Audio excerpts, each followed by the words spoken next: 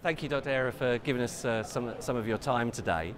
I wanted to ask, give me an update, please, on your crystalline manufacturing plans. Right now, at Moser Baer, we manufacture in a place called Greater Noida, which is on the outskirts of Delhi. We have an 80 megawatt per annum cell line and an 80 megawatt module line. So that's what we are doing today in manufacturing. Our plans call for building another 100 megawatts of crystalline cell and module in Greater Noida.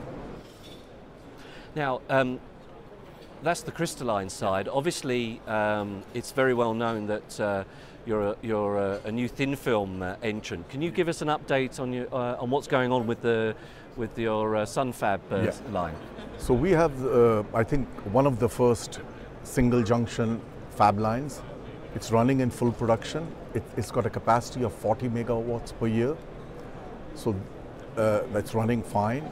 And we are making quarter size modules and full size modules there. We are not making yet any half size, and mainly because we don't have customers for half. In terms of expansion, there are two sets of expansions going on. One is to upgrade the single junction line to a tandem junction line, and the second is to put a new tandem junction line. So for the new line, the building is up and ready, and so that's where the expansion plan. So it'll take, so in Greater Noida, it'll take our crystalline capacity to 180 megawatts and the thin film capacity to about 130. So that's the short-term plans. Well, that seems a very good plan. You mentioned there with introducing the tandem junction. I wanted to understand, what efficiencies are you expecting from thin film, and also what R&D efforts do you have ongoing to improve those efficiencies further to remain competitive? Okay, so we're going to start the tandem junctions with at least 8.5%. We expect to get very shortly between 8.5 to 9 with the same processes there.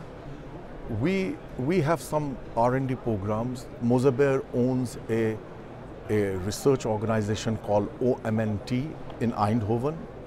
There we are working on the semiconductor part as well as the front contact and the back contact to further improve it and take it to 10% plus.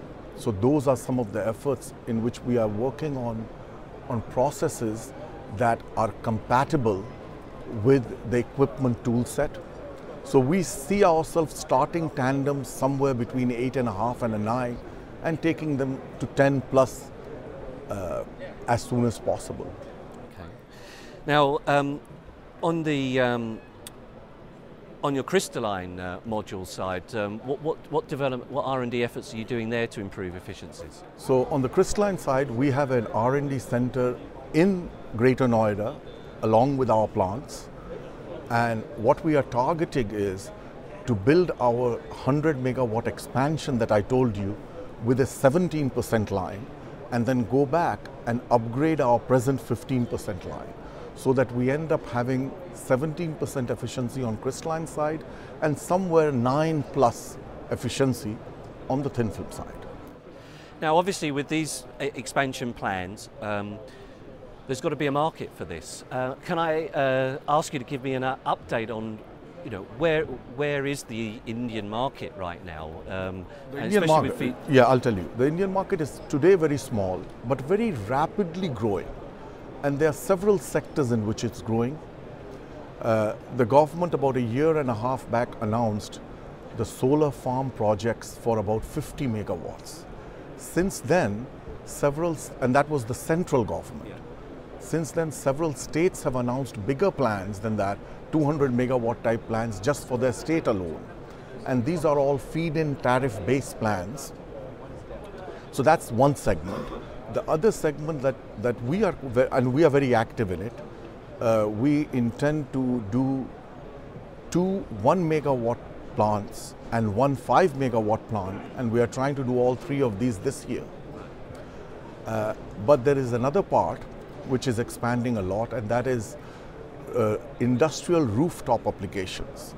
We just finished doing 2 installations on 3 actually, 2 small ones on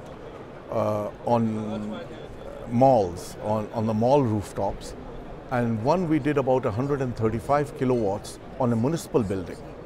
So that section is also expanding rapidly. So the India market is growing. The biggest hope there is that the Prime Minister's office has a solar mission, and that calls for growing at 1,000 megawatts in the next 2 years. So I'm very glad that the same government has come back, so the same policies will be pursued. So that's where we see that the Indian market will become very significant in the 2 to 3 year time frame. I mean, I know there's attention is often given the Indian market from a rural perspective and the lack of electricity.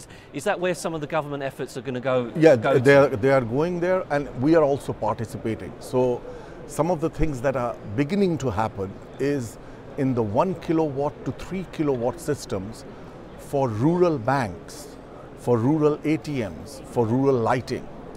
But that is just opening up, and we are participating in it, and we'll be very, very active in that segment also.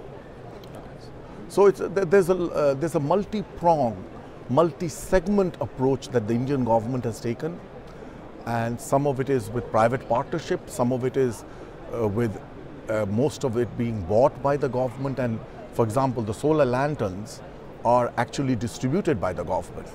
So there's a whole host of these, and I see a very, very active solar business in India. It'll take probably 2 to 4 years to mature.